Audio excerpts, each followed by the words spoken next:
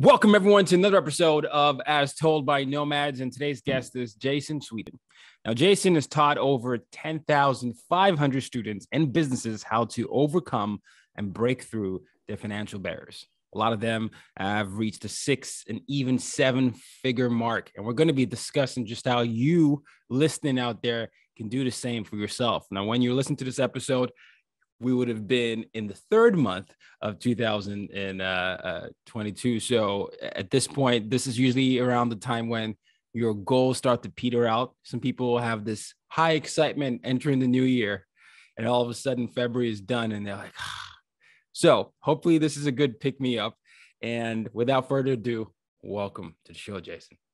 Yo, what's up? How you doing? Hey, yo, everything all right? Yeah, I can't complain. It's, like I was saying to you earlier, it's a good day to be alive. But I'm also really excited about what you're discussing, especially even us being Black men. I think it's interesting diving into the topic of financial freedom, financial literacy, and, generational wealth. So I'm curious, what got you down this path? Being broke. Okay, simple enough. You were broke pursuing your dreams, though, right? You were a master piano player, full-time musician. Yeah. Break it down. So I guess my broke doesn't feel like I was broke in the sense of I felt like the top of what I wanted to do wasn't good enough. So if you're a musician or anybody knows a musician, you know that if you work 5-6 nights a week, you're going to do pretty good as a musician. So as a musician, I was maybe making about somewhere between $8,500 and $10,000 a month. And that's only on my instrument, playing keys and singing. That's it. I was playing basically every night I wanted to play. And I was making a good living. It's not a bad living. But I started looking around and seeing what the top of the top looked like and the probability of getting there. For example, everybody, if you're listening to this right now, maybe you know somebody who can sing or make music, right? But the way that our music industry was set up, it's not so much these days, but the way it was set up was like, you're only going to get one Beyonce at a time. You know what I'm saying? That other lady could very well have been very talented and could sing and could dance. But when you talk about, really closing the gap, it was going to be really difficult for anybody else to do. And it's the same thing, when Pharrell had the hot sound as a producer, no other producer could eat. Timberland had that, Danger Hands had that, and everybody, throughout time. Now you got 40 and Ali, and you got all these other fantastic, Drummer Boy, and all these great other producers that's making a lot of money making music. Yeah, it doesn't really let everybody make money. You know what I'm saying? It's almost like you got to wait your turn. And I thought about waiting my turn until my magical time came where I would be able to be a great producer and make millions. And I felt like it was too probabilistically low. Like I shouldn't let somebody else have the right to tell me whether or not I could make money this day. That was as a producer, as a musician, as a singer. I was a part of what you would call the gig economy. And that if you're a barber or you maybe change tires or something like that, you're basically offering a service to somebody, and that person has got to elect you to perform the service for them. If you're a surgeon, somebody has got to come to you for surgery. If you're a barber, somebody's got to say, you're the barber I want. And of course, if you're a musician, then that means they have to say, hey, I want a musician. Not only do I want a musician, but I want Jay to play for me this day. Well, that's too much control in somebody else's hands on whether or not I'm going to make money. Like I need people that need music, need live music, and then choose me. And I would sit there and wait with my talent, and hopefully they would select me. To me, it felt like everything was out of my hands. I could be the best musician and still somebody else choose somebody else. Like they book somebody else on the gig, or they choose somebody else's record instead of mine. I remember one time we were working on Neo's album at Circle House. Circle House is a studio. We were working on Neo's album, man, and we submitted maybe 10 records, and they were all great. Neo took none of them. They were all great records, like beautiful records. Neo took none of them. So that was that. And I was like, yo, this can't be life. Like, if it can't be life. Like, I can't give you what I know is dope and you turn it. No, I'm not living like that. So, fast forward a little while and I found this thing called trading, and that was it. Now it's me versus me and only me, and it's dependent upon me. And I like that. You found a way to live life on your own terms. I found a way to make money on my own terms. You know what? Appreciate that correction. You found a way to make money on your own terms. Yeah. So trading though, the journey to trading, you had this moment with Neo's upcoming album, and then he chose none of your songs, and then you found trading. But who introduced trading to you? I was going to play golf in Atlanta, and a friend of mine, he's a frat brother of mine. I'm not sure if anybody knows about fraternities or anything like that, but I'm a part of a fraternity called Omega Psi Phi, and it's my frat brother. And he was looking at what I called at the time squiggly lines. I said, "What are those squiggly lines on your computer?" And that was it. That was all I needed. The type of person I think I am, and I think I got this from being a musician, but it's like, I'm going to go find it. Like, if you tell me, cool, but if you don't, it's okay. Like, I'll go find, like, they have Google, encyclopedias, libraries, books. They have whatever is out there. All I need is for somebody to kind of almost point maybe me in the general vicinity of like what I think success looks like. And I'm going to go making mistakes until I find it. And that's basically what happened. So I asked him what that was. He said, I'm trading. And I was like, well, what's that? He was just like, oh, you just know which direction it's going to go, and then you can make money. I was like, what? It can either go up or down. I'm going to be right 50% of the time, and I haven't learned anything. I like this. You know what I'm saying? 50% of my songs don't get selected. I don't get 50% of the gigs that I'm up for. So if I can be right 50% of the time, and I'm starting right now, and I don't know anything, but I know things can go up or down, so far, so good. I like this game. So I just started getting into it. You already used to playing the odds. already. I'm an odds guy. So, okay. There are people out there who have heard trading, but they don't know what it is. There are people out there who heard trading, but they fear what it is because they've heard the horror stories. For anyone listening right now, when you're saying trading, what exactly are you referring to? Is it stock market, bonds, crypto? What are we talking about? Okay, cool. Everybody understands trading, but everybody doesn't. All right. So let's act like everybody who's listening to this title, let's act like you guys are from Mars. All right. So if you're from Mars, this is what you can do, right? You can know this thing called the market. What is the market? A market is any place that facilitates trade. We have supermarket.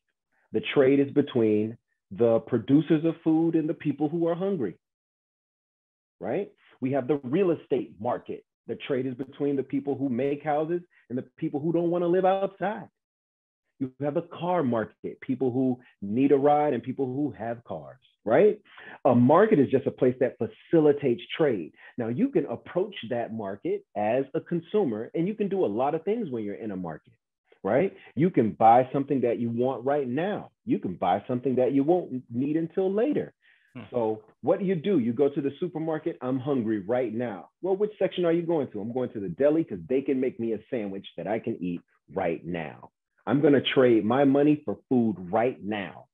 What else can you do? Well, I heard they were having a sale on steaks. So I'm going to go stock up the freezer.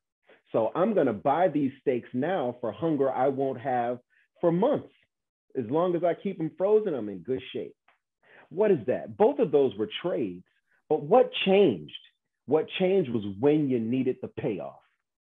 So people say, what do you do in the market? Well, some people invest. That means they'll put some money in now and they won't use it until they're 60, right?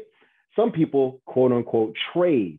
That means that I'm gonna put my money up now and I'm gonna eat it in 60 minutes. You know, like I'm gonna get mine now. So trading makes your price of your investment is the difference between trading and investing. Now, what kind of trading you can do when you go to the market? Same thing. If you go to the supermarket, everybody imagine that. Close your eyes right now. You listen to Teo's dope podcast. You got Jay the Trader on. You got your eyes closed. Where if you're driving, open up your eyes because, bro, you're driving. But if you're listening to this somewhere, just imagine you go to your supermarket. What's in there? You got the deli, the bakery, produce.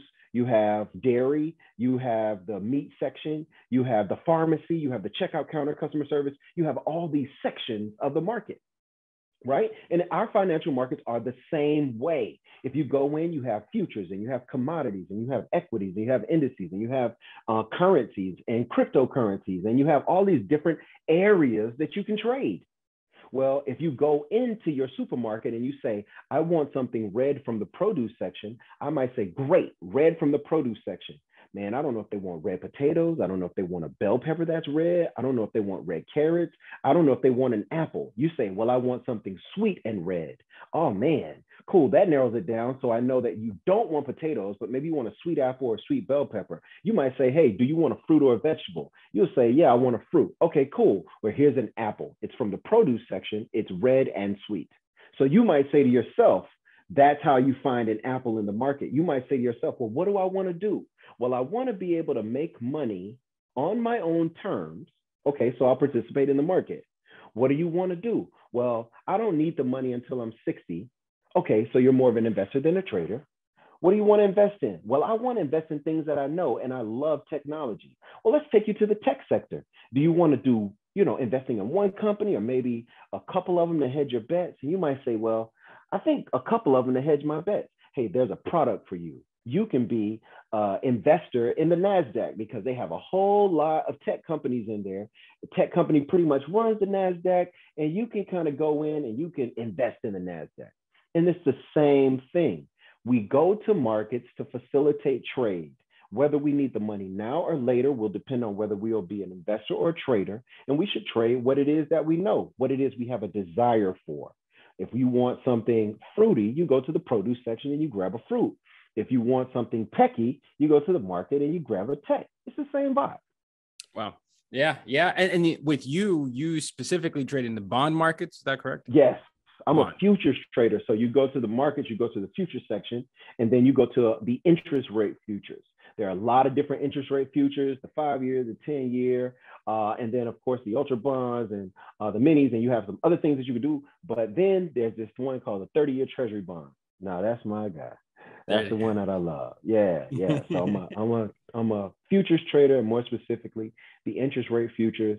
And even in the interest rate futures, most specifically, the 30-year treasury bond. What are your thoughts on what's happening now? I mean, we have the great resignation. We have high inflation. High inflation. So people are either coming up with the idea, well, I've got to find a way to save money and my money keeps losing value, or I want to do something for my passion. Oh, then there's the pandemic. I'm just playing, devil's advocate here to provide you with all these barriers that I know you hear all the time. Someone comes to you that, well, what do you say? Like, I don't have the money to put into this. What would you say? Well, I'll say this. Do you think that Warren Buffett uses his money or somebody else's? When you look at these people, Paul Tudor Jones, Warren Buffett, Ray Dalio, Elon Musk, these people are giants, titans of industry. You feel me? Like titans. They move billions at a time. But they have this little acronym after the money that they make. It's AUM, and it stands for Assets Under Management. They don't trade their money. They don't invest their money. They invest other people's money, OPM, right? So I always say, hey, you don't have enough money for this, but nobody told you to do it with your money anyways. The greatest people that invest in trade, they don't do it with their money. They do it with other people's money. The retirement fund for the police officers of New York City might go to a firm and say, hey, manage our retirement fund. Our retirement fund is $500 million. And then that company manages so what are they using their money or somebody else? Okay, cool. How do you use somebody else's? Well, I teach my students how to do the same thing. Yeah, you don't have money to trade, but if you know how to do what I know how to do, they'll throw money at you. You'll feel like a stripper. You'll feel like you feel like a stripper. You'll feel like a stripper. He said you feel like a stripper. People throw money at you, bro. If you know how to do, like if you can increase your account even 1% a day, they'll throw money at you. They'll throw it at you. And we make the type of money every day. Like we're not increasing our account by 1%. Like, trust me. You know what I'm saying? Like today, the trade I called on the ES was the bottom of the ES after the cash open. I told my team, buy 39. We ain't been back. You know what I'm saying? So if you buy 39s with what I tell you how to do, you're talking about having $400,000, $500,000, $2,000 days with one contract. So the game is to be told and not sold. It's a magnificent game once you know how to play it and you see how people making their money. Tayo, I'm telling you, you'll look at it, you'll go, oh God, like that's what they're doing. Oh, this is easy. I got to do this.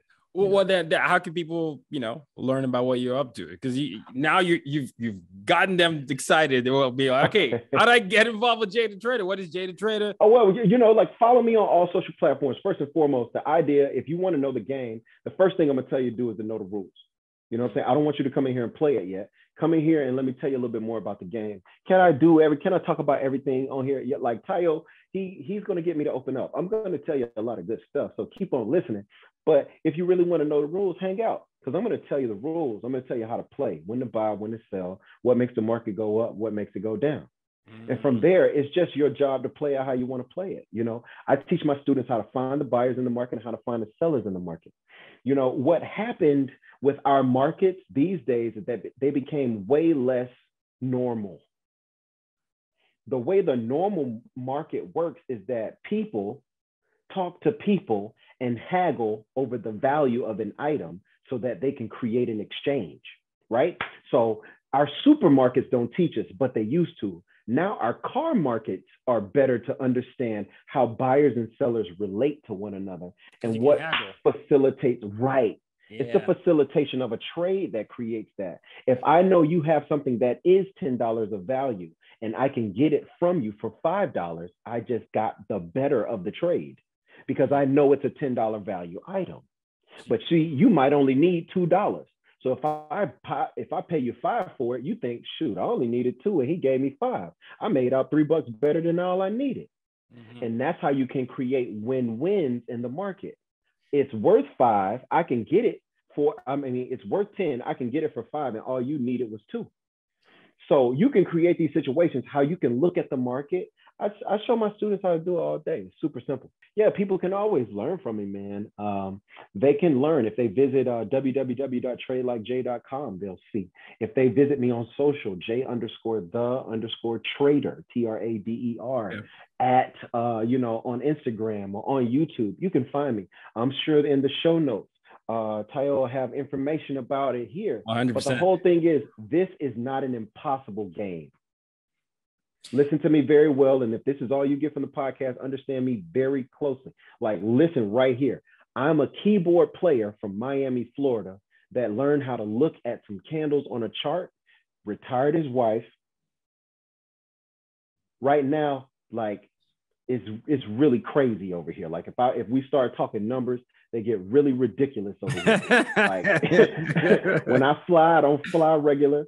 When I vacation, I don't vacation regular, people. And I'm not saying this for a point of pride, but what I'm saying is there was one point when I didn't know what the market was, and then I blinked, basically. It took a few years, I would say, for me to become as consistent as I am right now.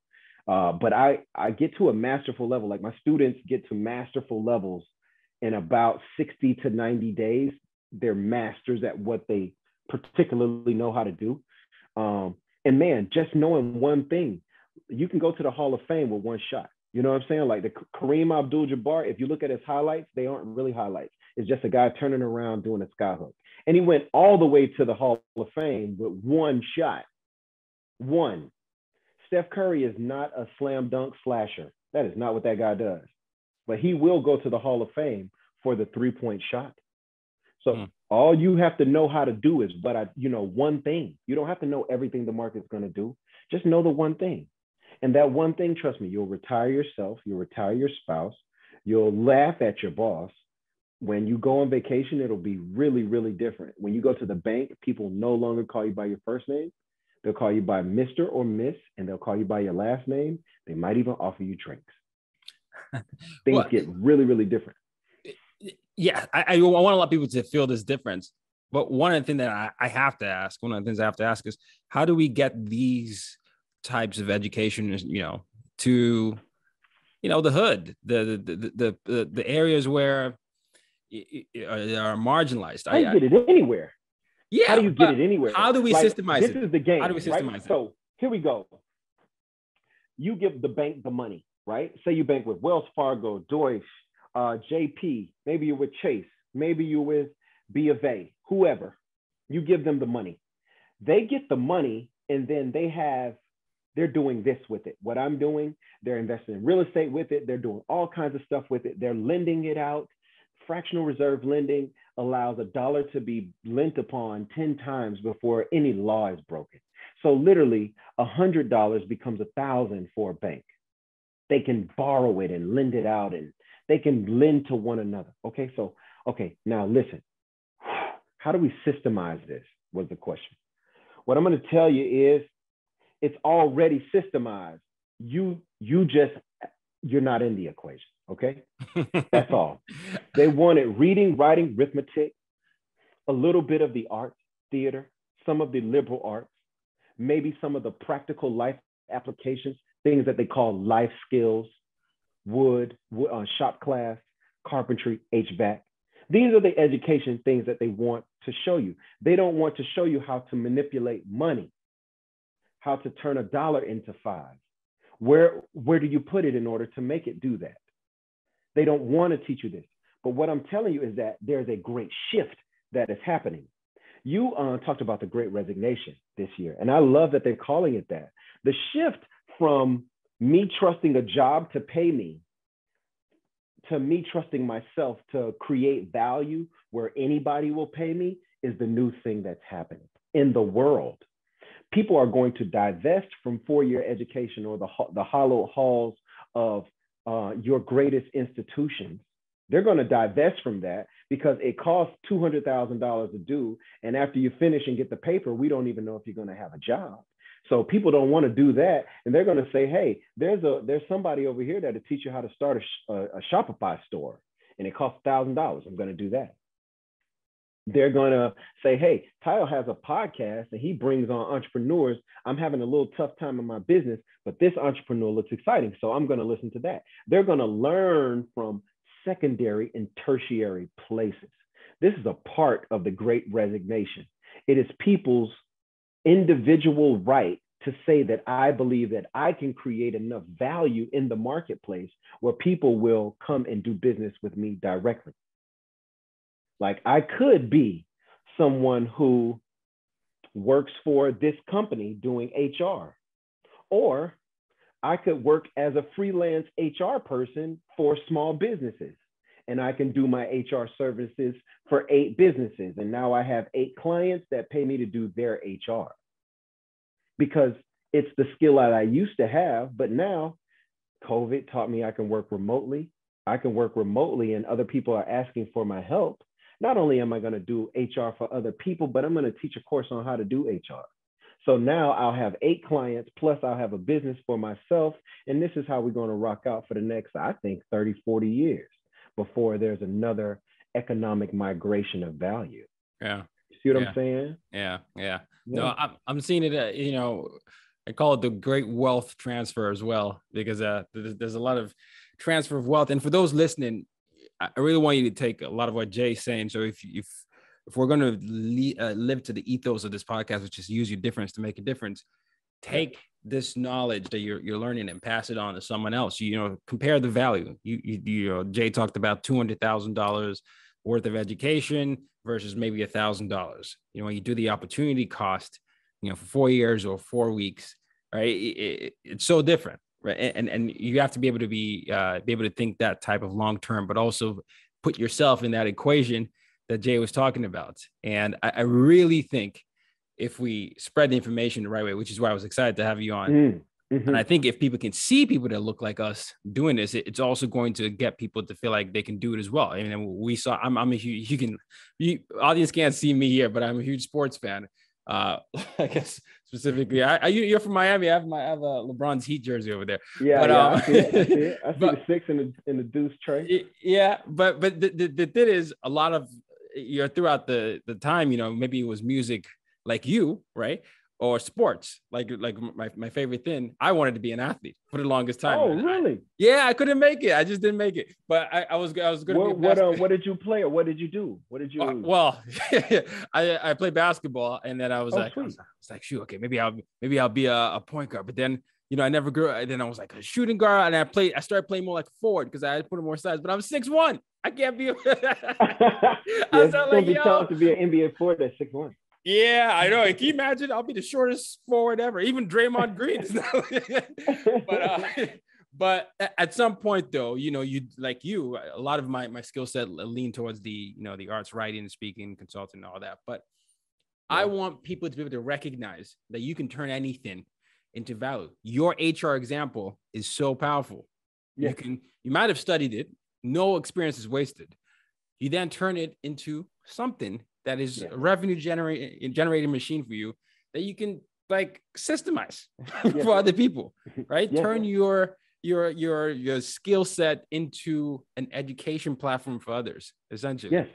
So everybody's always in a trade, Tayo, even professional athletes. You see what they're doing? They're becoming investors. The smartest athletes and the smartest are becoming VCs. What I'm saying is that they've always been everybody around them. Always are they always been? Not all the time. No matter what, you're always in a trade. That's your argument. That's your argument. You're always in a trade, right? This is the trade that they were in before. Hey, Tom Brady, you can throw a ball. I'm Robert Kraft. I'll pay you to throw a ball for me. Yeah. As long as you throw it good, I'll make lots of money and I'll pay you some out of the lots I make. I see what you're saying. He got hired and because it's all about exchanging value. Even right now, your listeners are in a trade. Yes. They're giving us their time for our information. If our information is valuable, we get more of their time. If it is not valuable, they turn away. That's the trade. It is value of information for time. And it's the same thing for a professional athlete. As long as that athlete can play, they will be paid. The moment they can't play anymore, they get traded, fired, or have to retire. No, they're indispensable at that moment. But no, you're right. What I was trying to say is athletes are they're thinking more like owners these days. So that has not always been the case, even for the great wealth transfer. Yeah, that's what I'm saying. The great, like maybe Jordan did it, right? He figured it out early with the Jordan brand, but not everyone else did. Then LeBron, KD, Steph, all these people are becoming, owners of other things. And obviously, I'm actually very curious to see what the next collective bargaining is going to be like between the owners and the players, because I know now they're going to shift it back. They're going to want more. Yeah. They're going to want more. Yeah, but they don't. I think the owners have more of the leverage, but I still think the best players will still be able to do that. But because if Ben Simmons and all these people can start saying, I'm not going to play out my contract, they're going to have to I disagree. Whoever's the closest to production of value has the most control of the transaction. You think the owners are not going to put some clause? I don't think LeBron's and those like the best players are going to be fine. But if you're Ben Simmons that is not yet the best, go back in time. Forget about that. Don't talk about the NBA. Talk about the ABA. Now talk about the control of value and what players did in order to find a better situation for themselves. Because people are always going to try to find a better situation. The reason why the person leaves the HR job is not because it's a bad job. It's because they have a better way to make the money that they were going to make anyways. Let's just do a thing with you in the audience right now. Yes. Hey, audience, if you could make $50,000 sleeping or $50,000 working on a railroad, which would you rather do? You do the sleeping for sure. Yeah. Exactly, because it's not the money, but it's what I have to do to get it. Okay, so you'll leave the HR job making $100,000 and you'll work for yourself. Let's just say you got 2 clients in a company and you make $100,000. Well, now you work on your own time. You have freedom to go to your kids' events. So it presents a better opportunity. The reason why I think that the players have more control is because they are the creation of value. No one wants to see the owners dribble. No, I mean, I agree. That's the power. That's right there is where the power is. So over time, it won't happen in 1 season or 2, but over time, what happens is people are taking the power back of the transaction. Just look at what's happening in education. Look at what's happening in currency, the decentralization of it. Look at what's happening when it comes down to creating content. It used to be the only place you can get news was 7 o'clock at Ted Koppel, the ABC Nightly News. Now you can get it on Instagram, and you'll get it better from more angles and more quickly. You see, you get better news about who's doing what from Shade Room than you can from that show that won't air, like Entertainment Tonight. Like Entertainment Tonight is what Shade Room was. If Entertainment Tonight was smart, they would have started the Instagram account that did what they did, watch celebrities all day. You see, every time whoever's closer to the value or the creation of value has the most control over the transaction. No, I mean, these are good. I just say, I'm a huge sports fan. I hope you're right. And I just know at this time we're talking, I know a lot of like the MLB is on strike right now, right? And it's all about, who's going to get the leverage. So I'm always, I hope you're right where, people that create the value are able to dictate what they're doing. I love that it's happening in college sports with the NIL and on all these things. So, I'm always on the side of the person creating value. So I hope you're right. I hope you're right. But, I mean, just look at what we did to our owners generations ago. Oh, yeah. Yeah. you see, like Black folks, we had owners, but we created the value. Mm-hmm. So we said a collective bargaining agreement is what we needed to come to. We found the opportunity, and over time, we got rid of our owners. And we're able to then establish value for ourselves using the skills that we possess. So this slave who had no name was the blacksmith. So he became Mr. Smith. And Mr. Smith married a woman, and she became Mr. Smith. And we have the Smith family, generations and generations moving forward. You see, what you knew how to do that created value for someone else, now you can do it for yourself. Mm-hmm. You just get rid of the owner. Jay out here preaching. Okay. Are you sure you're not? I know you go by Jay the Trader. I don't know if it's Jay the Preacher, but but okay. We're getting ready to close, but I got to ask you this question. Okay. I want you to go back in time to the moment you realized you wouldn't have to worry about money anymore. What did that feel like? What did that feel like? I almost cried. Yeah. But I didn't. But I almost did. And I think the only reason I didn't cry is because I was all cried out. My mother was a cancer survivor for years until she finally passed away in 2008, my biological mother. Sorry. And I think that took me so emotionally far that I could not then find another reason to cry. I really haven't cried very deeply since. But what I felt like was that I could breathe. Like I realized that the skills that were in my head and in my hand meant that every day, no matter what, I was going to make money. Yes. And it didn't depend on anybody else. It only was me. And that felt great. That felt fantastic. I remember that day like it was yesterday, bro. And it was really, really good. It was fun. And then immediately, like almost immediately, I felt a sense of responsibility. I think as people, we always are thinking about the people we love. And I felt like I walked into a room and I was the only one there. None of my friends knew, none of my family knew. And then immediately it became my responsibility to get everybody I could find into that room. The room that you knew no matter what, like I'm gonna make money today. I can choose how much I wish to make. Like that's it. You know what I'm saying? It was incumbent upon me. Like I felt this like a huge, hey Jay, the next thing you got to do now that money's not an issue. The immediate next thing you got to do is to get everybody to where money's not an issue. So like, bro, like you say, Jay the Preacher, like I preach it from the mountaintops. You can do it. Yeah. Maybe it won't be trading. Maybe it will. Maybe it'll be basket weaving. But I'm going to tell you, the value that you have, the knowledge that you have is the value you can create. Maybe you make pies. I'm going to tell you, there was another lady who made pies. What eventually happened to her pie company was the Cheesecake Factory. Yes. There's another lady who made pies. What eventually happened to her pie company? Mrs. Fields.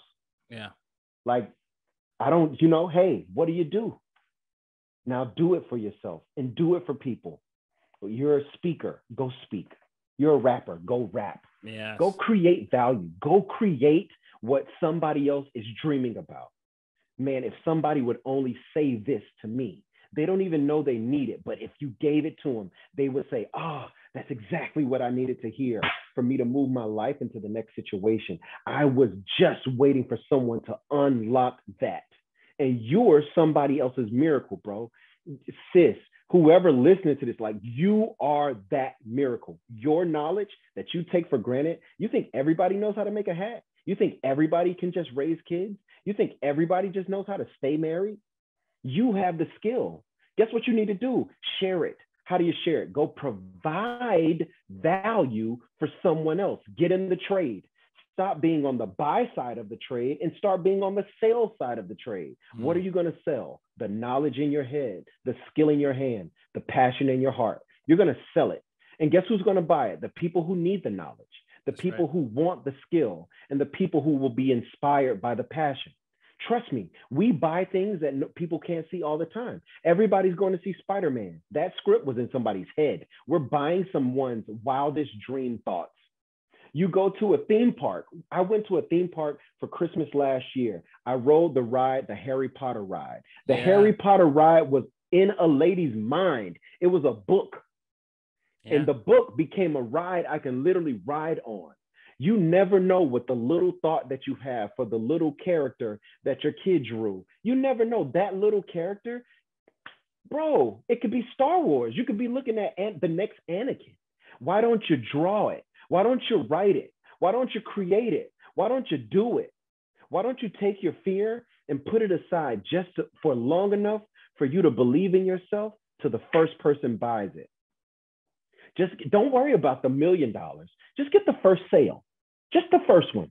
Get your pride out of the way, get your fear out of the way, and get to the first thing, man. Tayo, I'm so into that. I believe in that so highly because, hey, trading is cool, but maybe you're not a trader. That's cool. Investing is cool. Maybe you're not an investor. That's cool. Maybe what you do is make the best chicken anybody ever tasted.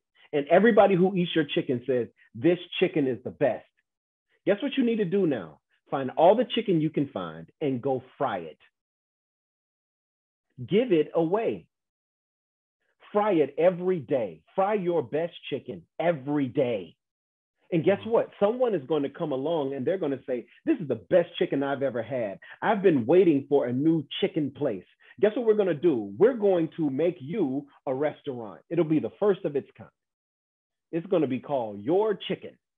And we're going to sell it frozen and already ready to be baked in the oven at the local grocery store. And we're going to sell it ready to be eaten at this restaurant.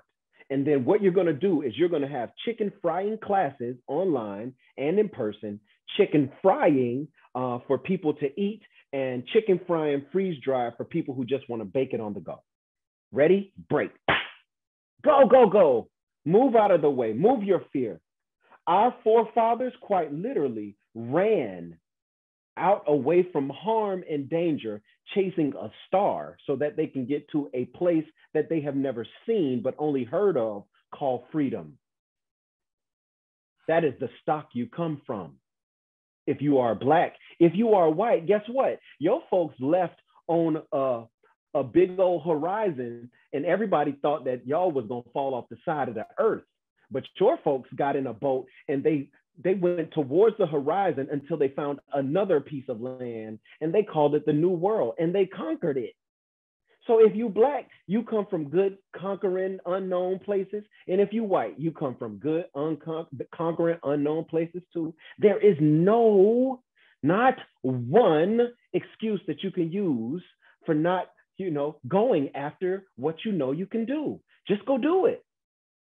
And if you need any help, holla at Jay.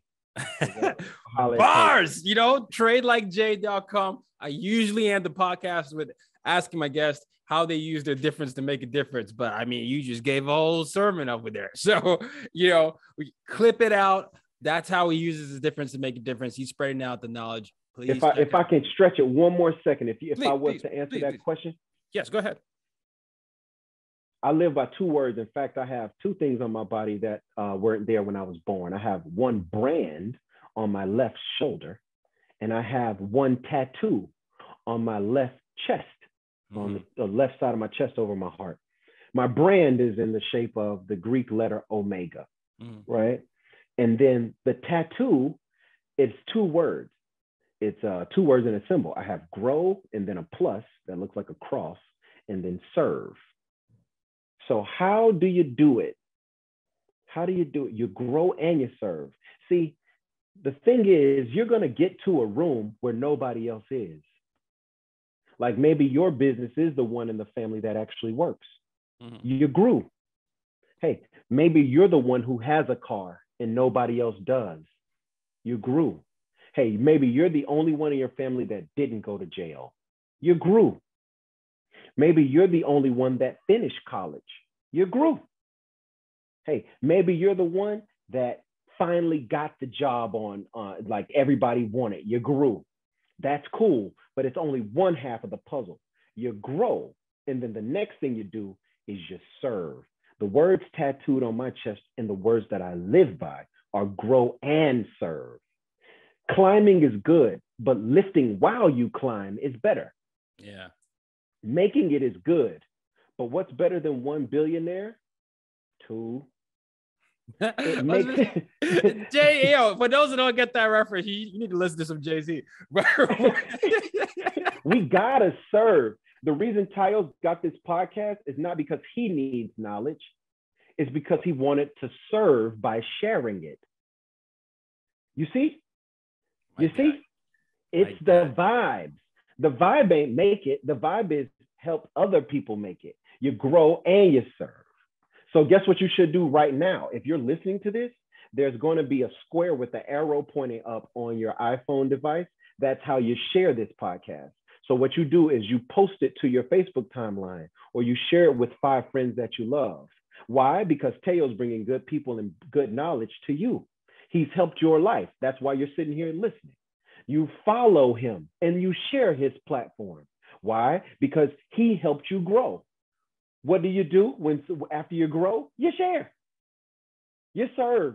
How do you serve? By sharing, by helping, by teaching, by building a bridge, by helping. Hey, man, my little nephew was interested in building businesses, and this is a podcast show you how to do better for yourself. Hey, my little niece was interested in trading. She was talking about something with the market and the Bitcoin. Hey, it was somebody on this podcast.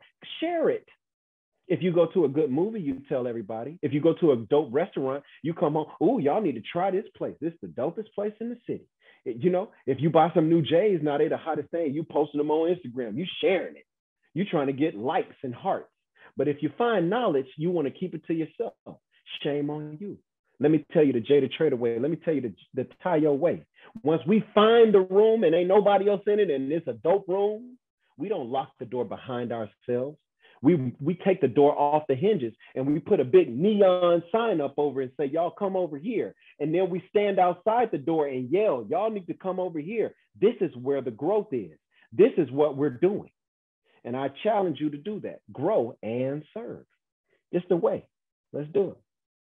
Oh, gosh, Mike, I'm so hyped right now. Thank you so much, Jay. This has been a true pleasure. I love how you broke it down. Thank you for sharing your story.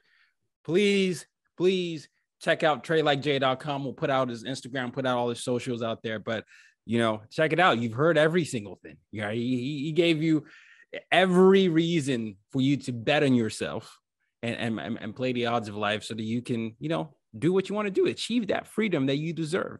So thank you, brother. Thank you so much for coming on the show. Thank you so much for the opportunity. I appreciate it. Much love to you, bro. Much love. Right back at you. Kings, queens, and royalty. Till next time, use a difference to make a difference.